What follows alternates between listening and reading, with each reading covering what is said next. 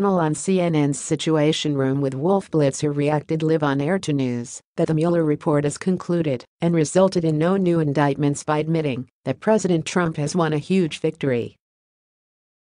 He's been vindicated by them, Evan Perez said of President Trump and the Mueller report. And then he's now vindicated, exactly, Gloria Borges said. You know, how do you manage that politically? I mean, we obviously can't jump the gun here. We have to see what comes out from Barr and what's in the report. But if I'm at Mar-a-Lago with the president, as Pamela has been reporting, the lawyers are, that I would be very happy, she added. Later, a panel member concluded that the Mueller report was in fact a huge victory for President Trump. A couple of victories here, CNN's Shimon Prokopich said. The president did not have to sit down for an interview.